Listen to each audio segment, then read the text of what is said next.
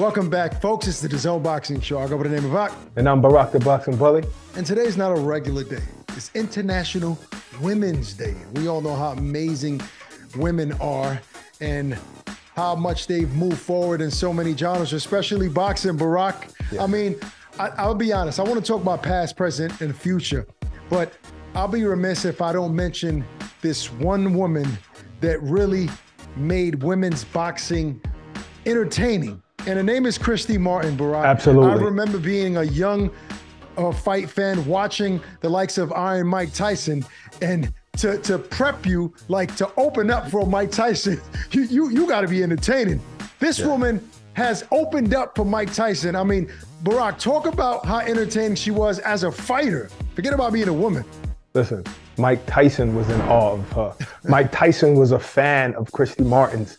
And back then, I was a kid or whatever, but I didn't like female boxing. I never watched a Layla Ali fight who saw Christy Martin and started boxing.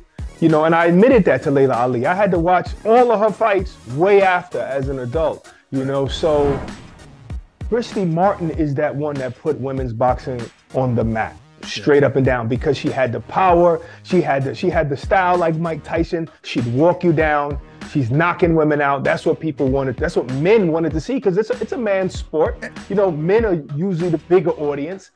She didn't really bring women to the table, you know, as far as the audience, but she made us happy. I mean, to be honest with you, Barak, it's kind of safe to say that she set the bar too high for women in some regard, you know, because now she opened the doors, like you said. She paved the ways, like for the Laylas, Ali's of the world that came and had that same type of energy, entertaining, wanting to knock people out.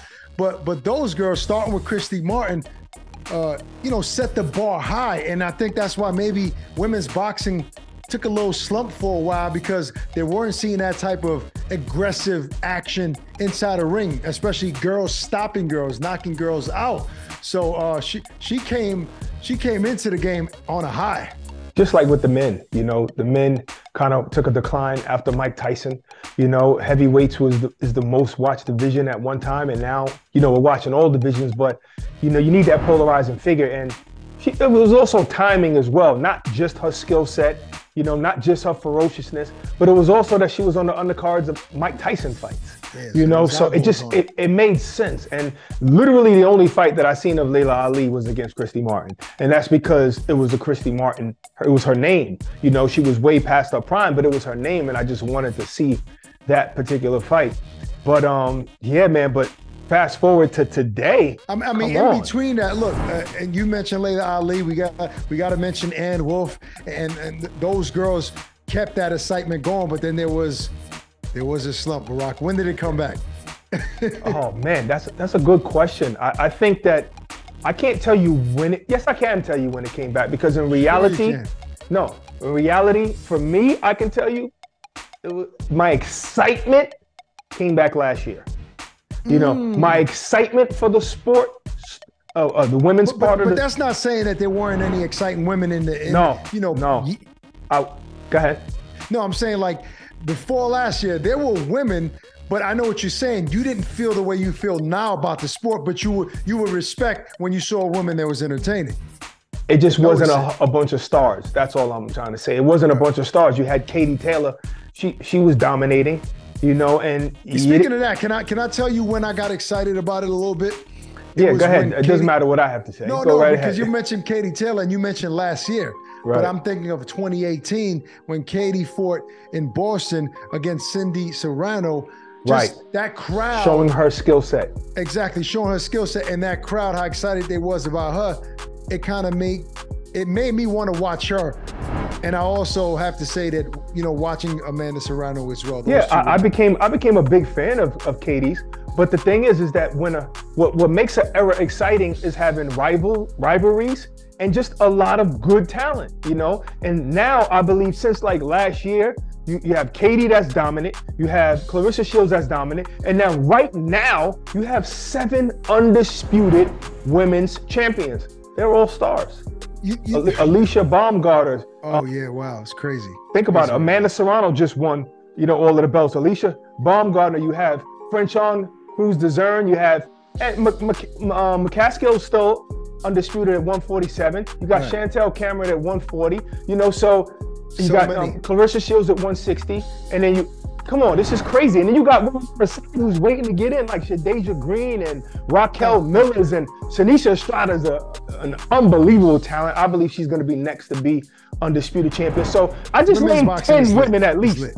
I just named 10 women, and that's 10 stars. And women's boxing never really had a plethora of stars, and that's why today is incredible. I mean, it was always less than a handful. And look, I asked you who do you think brought women's boxing back? And to be honest, I would have to say Clarissa Shields. And I only say that because Clarissa was the first American to ever win 2 Olympic gold medalists, male or female. I would say it would have to be her and Katie. And Katie, you got to think about it. Clarissa did it in America, and Katie kind of did it outside of America. So you come together. You got the world watching women's boxing. You're right. But if I had to talk about where we live in America, just watching the documentary that she put out, and people making noise about this young girl winning a gold medal at 17 and then going back 4 years later and doing it again, and then becoming undisputed in 2 weight classes, she needs credit for that too. But I'm saying all that to say, I agree with you. Never been this many stars in female boxing before. They're all holding their own in their own weight classes and entertaining fight fans. Finally, I don't want to hear any complaints about those fight fans that throw negative shots at women's boxing, saying, I don't see knockouts, it's not entertaining. Guys like Bob Arum, you guys need to hush it up right now, because these women are entertaining, and in some cases more than men. Yeah, 100%. And like I said, there's stars, and then there's women on the side who were champions or about to be champions, on the cusp of being champions. You got Michaela Mayer, who has a rivalry that's brewing with Baumgardner. And Baumgardner is undisputed. So this is just an incredible era for women's boxing. And you know what's crazy about all of that? What?